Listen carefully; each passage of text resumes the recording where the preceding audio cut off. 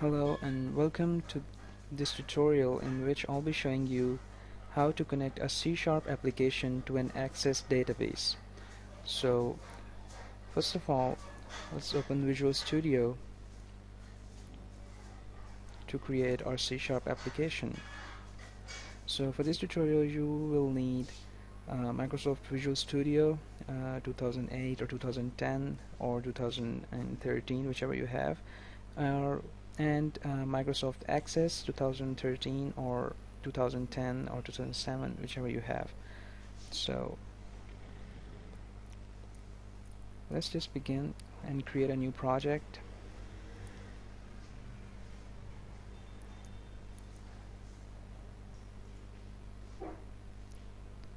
And let's give it the name of database connection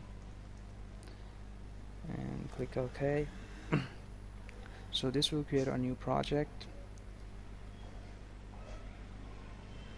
and it will take some time to load up the solutions, and here it is.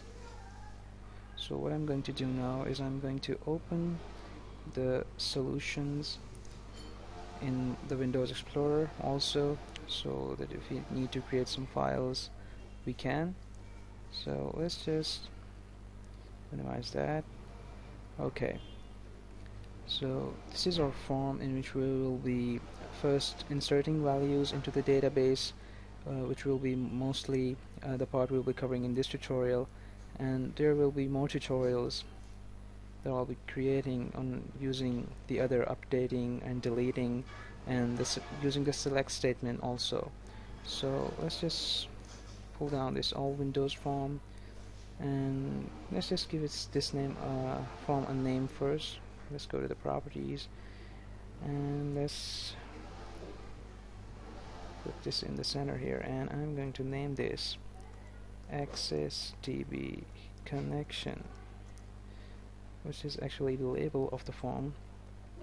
So let's just create a form, simple form here with,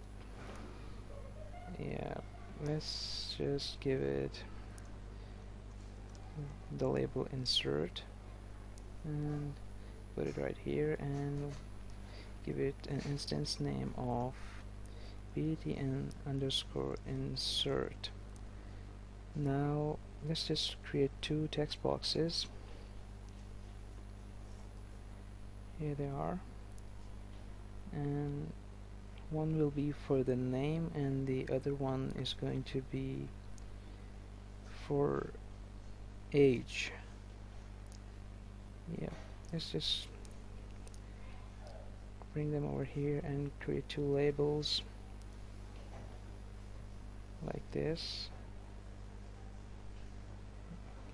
Let's align them carefully so they look a little bit better.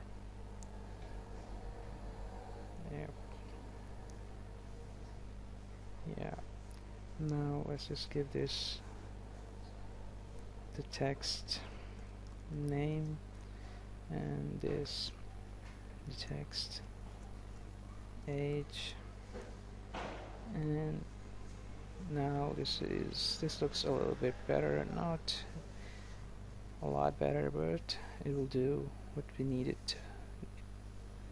Okay, let's just delete that and bring a numeric up down for age, so that the user may not enter something like a text for the age which needs to be numeric. And let's just reduce its size a little bit, and I think we should, but it's fine. Okay, enough with the designing. I know it's not impressive, but it will show you what is the theme of this tutorial, that is connecting to the Access database. Let me check my time over here. It's already been 4 minutes, so let's just get to it. So first of all, we need to create a class. So we'll go to our Solution Explorer And oh, we forgot two things. We forgot to give these two instant names. So let's go over to the properties real quick and do that. I'm going to name this txt underscore name, and for the age I'm going to put in txt underscore age, and this is the bdn insert age and name. So now let's just go to the part where I was saying we need to create a class. So let's just create a class inside this. I'm going to create add and add class. So we're going to name this class the connection, and let's add it, and here we have it. Yep, here it is. So we need to make a few imports here. Sorry, let's just it's going to be system.data.oledb. Yes, that's the one. And another is using system.data.command data.oledb.command. Alright, that I don't remember it right now, but we'll get that. It will import it for us. That's Visual Studio, so we don't need to worry about that. So the first thing is we need to create a connection object, that is OLEDB connection, and I'm going to say it connection, and put a semicolon here, and another thing is OLEDB command, and that is going to be command. Now let's just create our constructor, and that is public the connection, and let's just initialize the variables that we created above, OLEDB connection. And here is the constructor, which is going to take the connection string, which we'll be providing in here later. So let's just leave it like this for now and initialize our command object. Will be command equals connection dot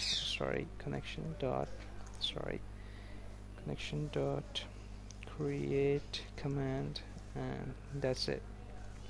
So now let's just go over to our Explorer and create a new Access database.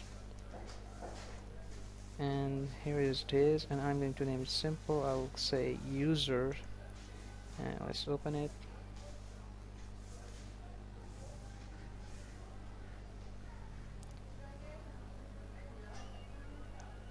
And click enable content, and inside I'm going to create a new table, and let's just name it ID. Yeah, it's going to be auto number. Yep, that's it. Then there is going to be a name. Yep. Alright, which you should say user name, and make it all smile, and the age, and that is going to be, yeah, let's find the short text. I'm going to say user, let's just say users, and okay. And it says we haven't defined a primary key, which is we should have. This ID is a primary key, users, and now save it as like that. Close the design view, and let's open it in the datasheet view. So let me check the time. It's already been 9 minutes, so let's just quick things up a little bit. So we have the connection, and what we need to do is we need to create the method that is public void, and I'm going to call it insert. And what we'll be inserting inside of our database, we're going to be passing it here, and I'm going to be inserting a person P, and we haven't created this person class yet. So the next thing we're going to do is we're going to be creating this class. We create a new class, we name it person, and here we are. So let's just quickly add three properties. One is going to be the ID, the other one will be the string name, and the last one is going to be the integer age.